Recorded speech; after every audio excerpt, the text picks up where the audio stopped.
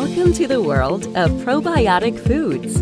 This is Cultured Food Life with your host, Donna Schwenk. Welcome, everybody. Thank you for being here and spending a few minutes out of your day with me. And we are going to talk about the 10 natural miracles I found to lower stress in my body. And stress is an alarm clock. It's your body trying to communicate with you. And it's basically sending you alert notices. But so few of us listen. And actually, I'm no different than you are. I've had the same thing happen to me, and I ignored it. And this is a very personal subject for me.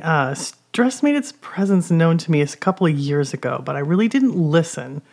I just kind of ignored the signs, and I knew, my body was, probably trying to get my attention, but I was just so busy, I didn't listen.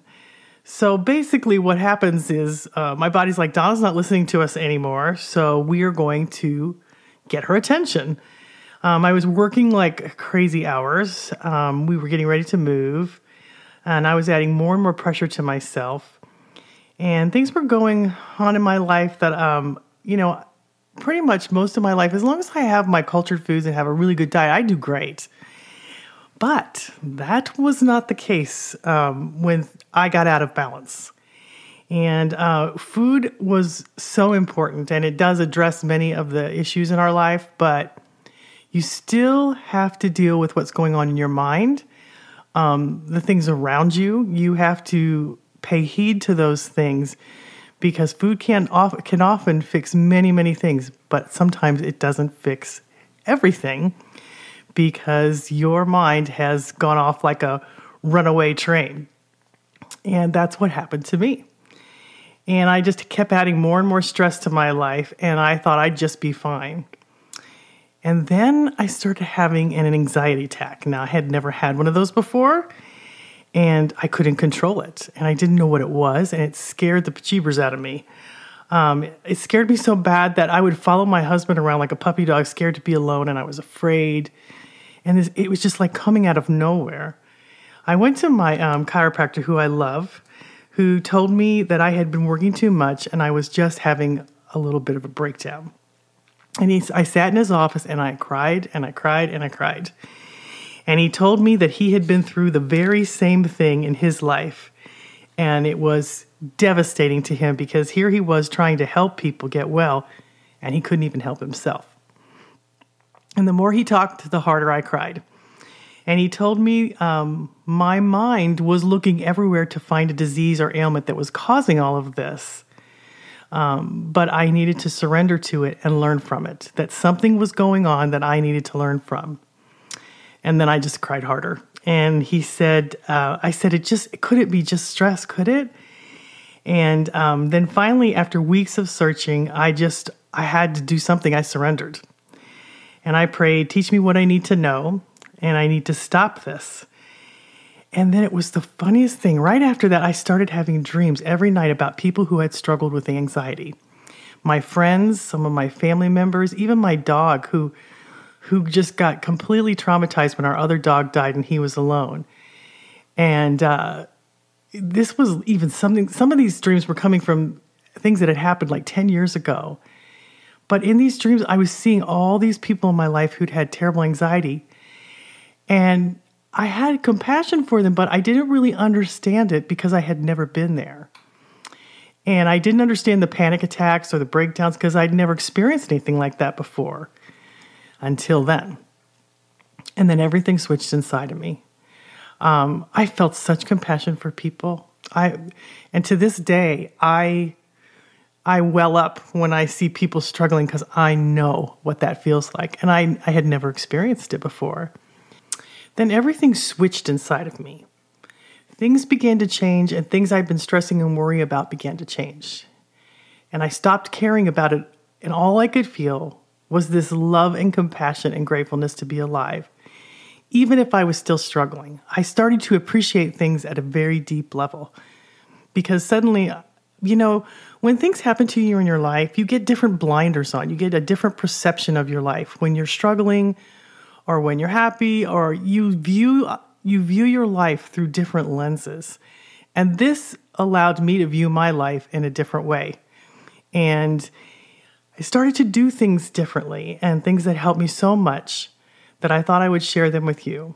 And when you're desperate, sometimes we need tools to help ourselves and methods that are a bridge for what, I have found has worked so effectively for me.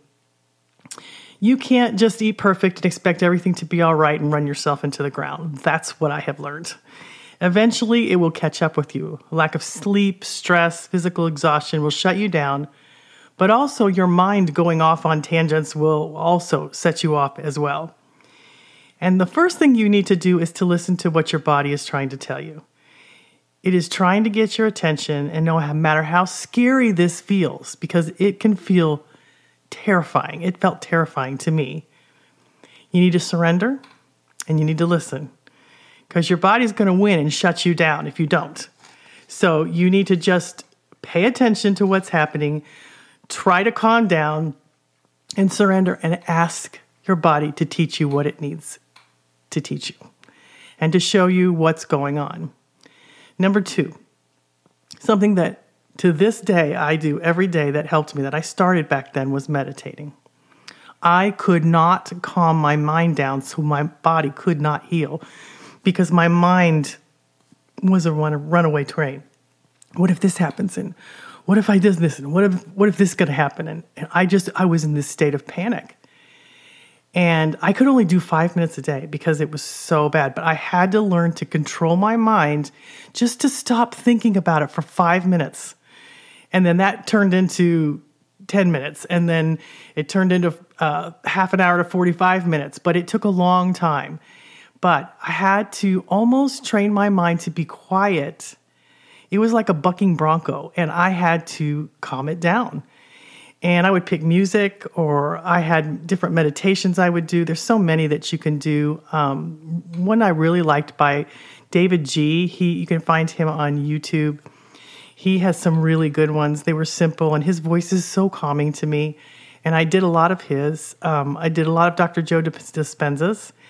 But I couldn't do them very long. And I just practiced getting my mind to be quiet, because here's what happens. When you're sleeping at night, that's when your body heals and repairs, because you shut your mind down. Your body goes into a healing modality at night so that it can heal things. Well, when your mind is going nonstop 24 hours a day, you've got to shut it down a little bit, because you've got to stop looking at the thing that's causing you so much pain. And meditation is fantastic for that. And if you can learn to meditate, if you can learn to calm your mind down, even if it's only 5 to 7 minutes a day, your body can begin to heal. Because when you keep looking at the same thing over and over again, your body can't change, because your body's listening to what your mind is telling it. And if it's constantly telling it it's sick, it's sick, it's sick, there's something wrong, it just keeps manifesting that for you.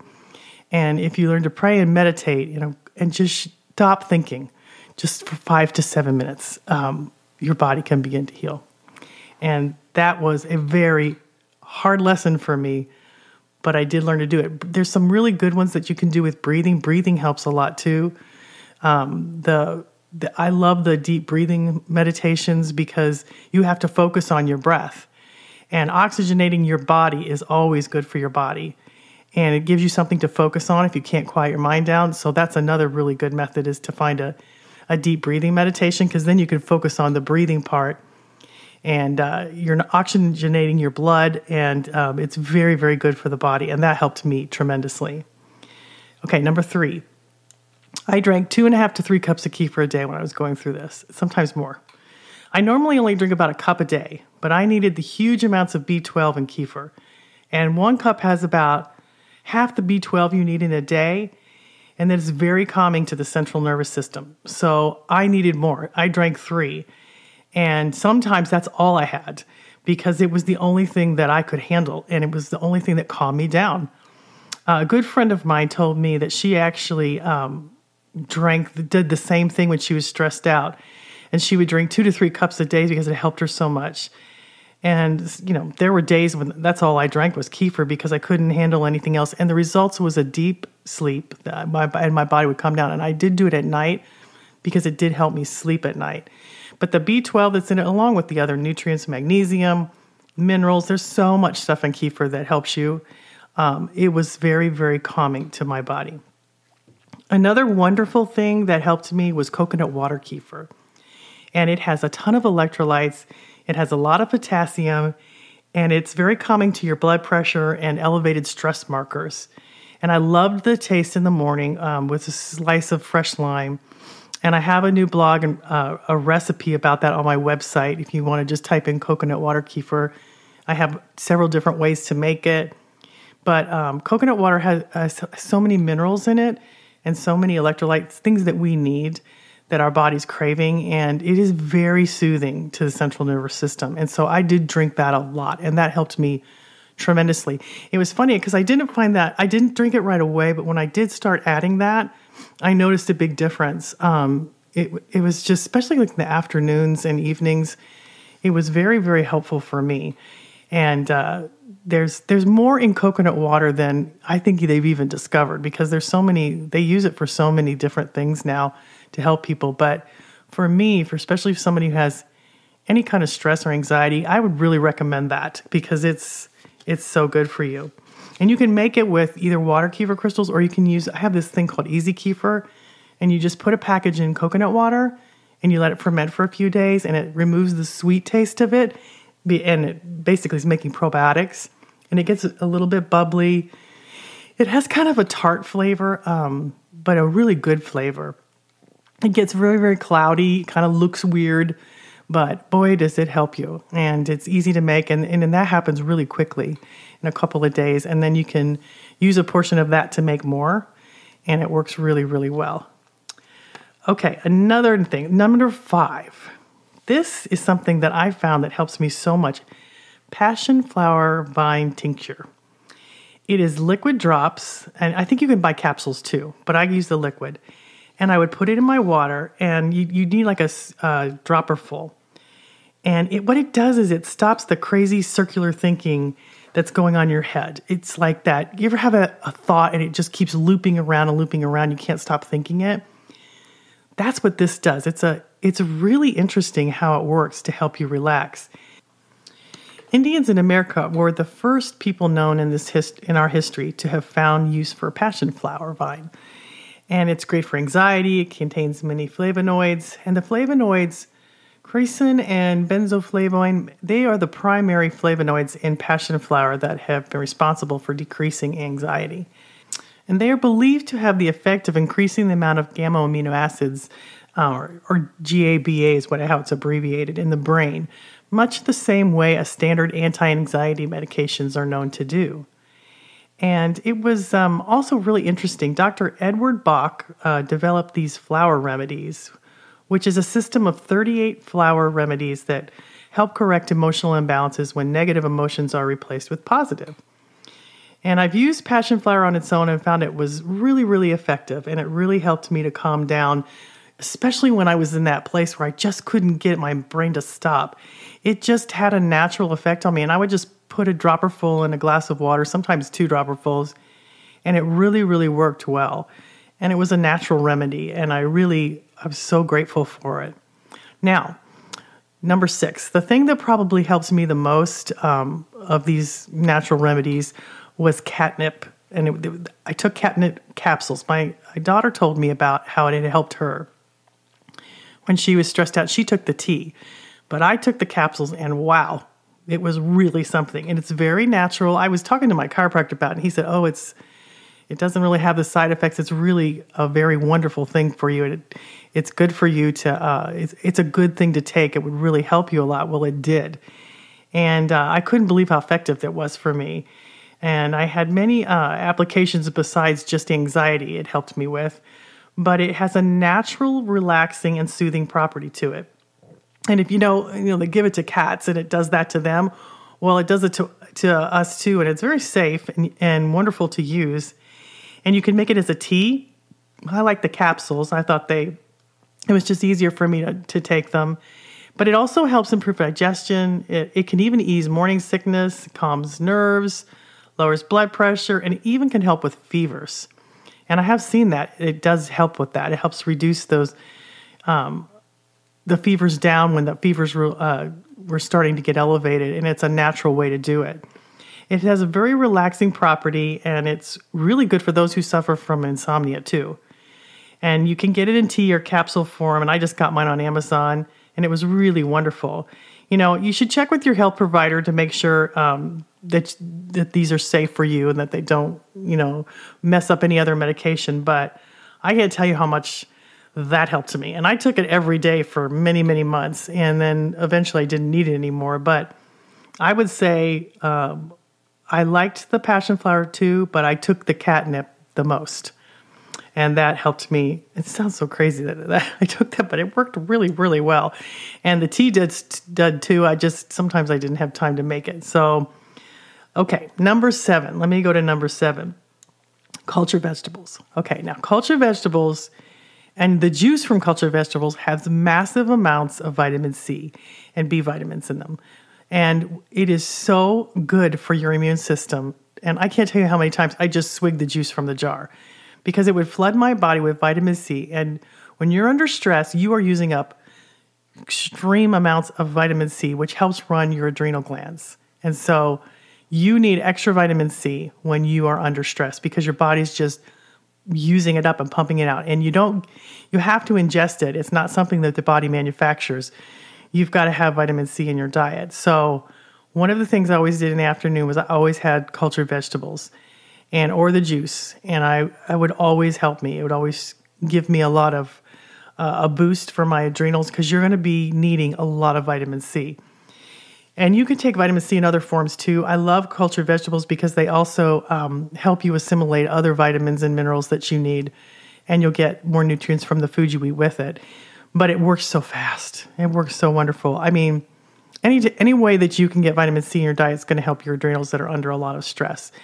Be it, oranges or strawberries or grapefruit or any kind of vegetable or fruit that has vitamin C in it. I highly recommend doing it. And cultured vegetables, 1 cup of cultured vegetables has 700 milligrams, whereas raw cabbage only has 60 milligrams. So you're going to get a lot more in your cultured vegetables and in the juice. And they helped me tremendously.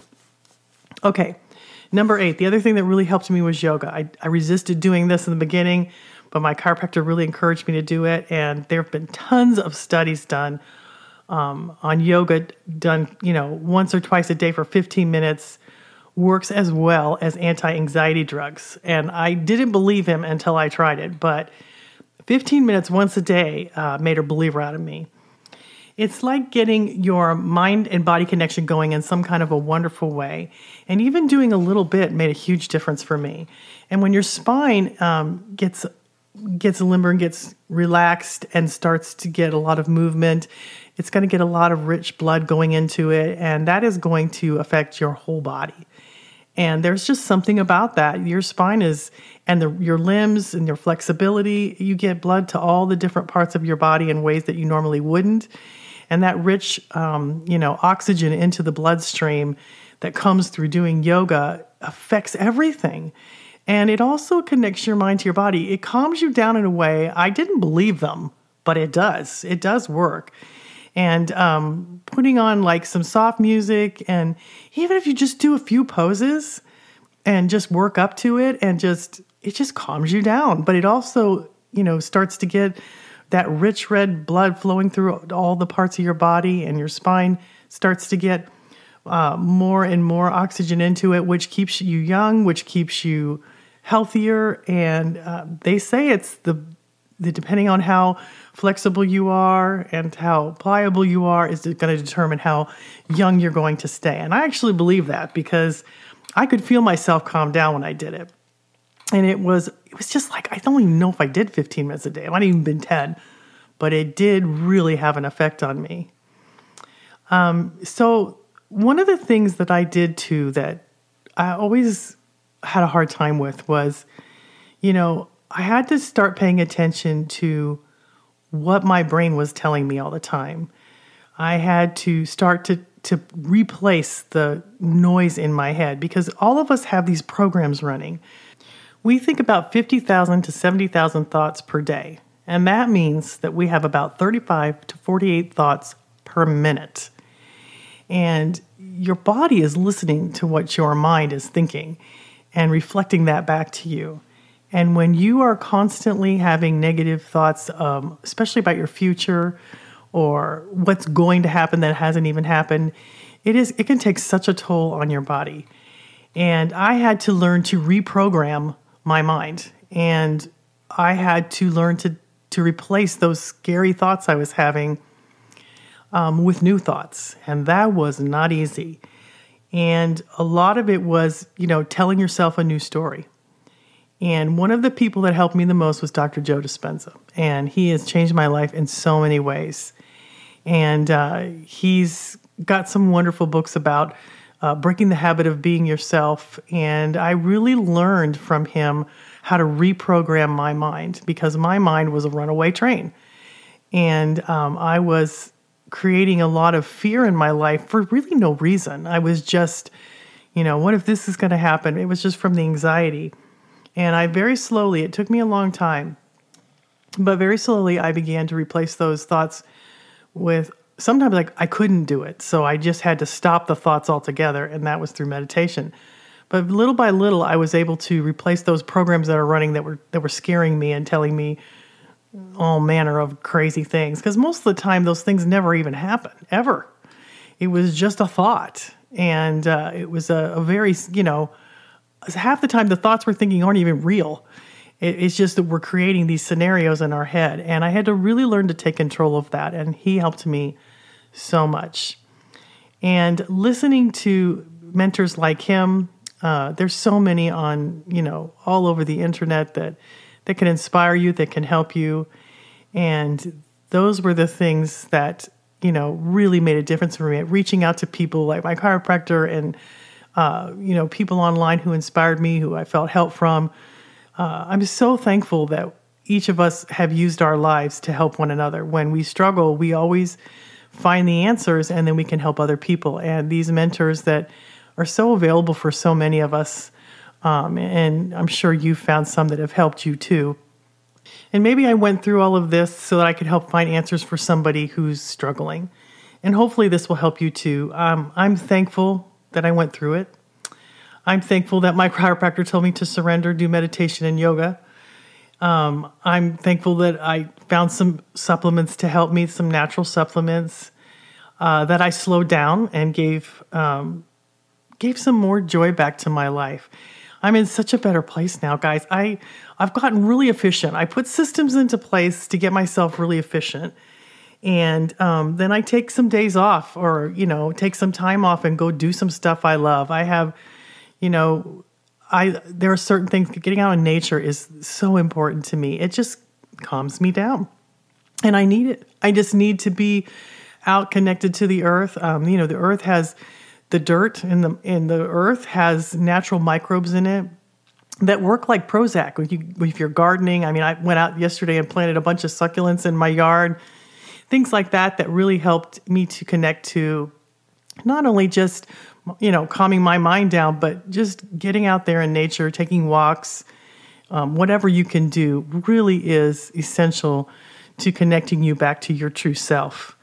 As crazy as it all sounds, this was a really hard time for me, and it was such a blessing. It really recentered me. It made me focus in a different way, and it made me start enjoying life again in a way that I really needed to. When we moved closer to our kids, I spent a lot more time with my family doing fun things that I would never have done before. Never. I went to Disneyland for the first time in my life, and I think I was the oldest person there who had never been to Disneyland. And I felt like I had so much fun, and I didn't even know if I really wanted to go, but I had so much fun. I was walking around Disneyland looking at all these people and grown men. They were 40 years old wearing Mickey Mouse hats and shirts, and everybody had on shirts. And I thought, I'm in an entirely other universe. And I saw the house where, the creator of Disney, where he lived with his family. And I saw the joy that he had in making people happy. And I would just well up because I thought he did this to bring joy into people's lives. And we had so much fun that day. And, it wasn't a few weeks later that we went whale watching, and we saw massive whales and We'll go pick apples and we do all these fun things. And I wasn't doing those types of things before. I was just working all the time. And life is supposed to be fun. Life is supposed to be enjoyed. And we have such a short amount of time on this earth that we give our energy to things that we love and appreciate. I love my work. I have to tell you, I love doing what I do. But I need to get out in nature too. That really, really helps me. And I have found some crazy things that have helped me. Cleaning and organizing actually makes me feel better for some crazy reason. I'm not sure why. And I don't know if it's just that it gives me something to focus on and allows me to accomplish a task. But it really, really does help me. And everybody needs a little hope. And that's the first step. And I hope that I'm giving you a little bit of hope. When you're sick and in despair and you can't really jump into imagining perfect health, it's just too big of a jump. It just puts too much pressure on you to think, oh, I'm going to be healthy. You can't make that big leap. So you have to start small and you have to retrain your mind and your actions, and then your body will follow. And it's doable. It can happen. And just start with 3 little things. Find a phrase that makes you feel better.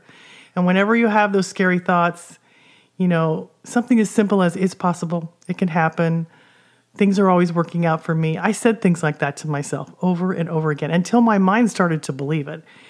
And I had a little bracelet that I wear on my hand, and it had little beads, and I would just touch each bead and say, things are always working out for me. This is always doable. This is possible. And I would just say them as I touched each bead. And my brain kind of got retrained because it replaced those scary thoughts that I was having. And I said it over and over again whenever I would get afraid. And I would find things to listen to, podcasts, radio, YouTube, whatever that would inspire me, that would give me a sense of comfort. And I would tune into the shows and I would listen to them. And I listened to other people who had overcome what I had. Change your diet in some way, even if it's just a kefir smoothie. I really, really know this will help you. It helped me so much. And it's always helped me. And sometimes I had to up it when I needed it. And all of these things have made such a difference for me. One other thing that really did help too was an herb called holy basil. That was another very calming one. I found that kind of later on, but that really did help me too. And if you haven't heard of holy basil, it's really good. It's similar to some of the other ones I've talked about, but it's great for lowering inflammation. It's great for reducing stress. I don't recommend you staying on these long term though. They are strong and they can, build up in the system too if you take them for too long. But I think I took them for, I'm trying to remember now, 6 to 7 months, and I did fine with them. But I did take all of these and they really helped me tremendously. And then I didn't need them anymore and I got better and everything calmed down. And it was a very interesting journey for me, needless to say. But hopefully some of this will help you. I'm sure there's a lot of other things out there that can help and work, but these are the things that I tried. And so I'm just sharing with you what worked for me. Always check with your doctor too. But some of the things I recommend are just food. They're not even medicine, and they do work like medicine. And try some coconut water. Coconut water made with easy kefir or made with water kefir grains, and drink some kefir, some cultured vegetables. Kombucha is another wonderful one that's very wonderful, that helps reduce some inflammation throughout your body. It's really good for, one thing I noticed it was really good for was joints pain, any kind of joint pain. If I had a whole 16 ounces a day, that really helped me, because sometimes when you're creating these hormones, these stress hormones in your body, it creates inflammation. Your body is like a pharmaceutical factory, and it makes all these different drugs inside your body, and they rival drugs on the market in ways that we don't even understand. We can't really see what's going on, but it creates inflammation. It can create all different kinds of hormones, but it also, if it can make you sick, your body can make you well. And we forget that. The same body that made us sick is the one that can make us well, but we're kind of captain of our ships. And so we're sending out signals and we're doing things with our life, and we need to work together with our bodies to bring everything back into balance. I don't pretend to hold all the answers. I'm just telling you what I did.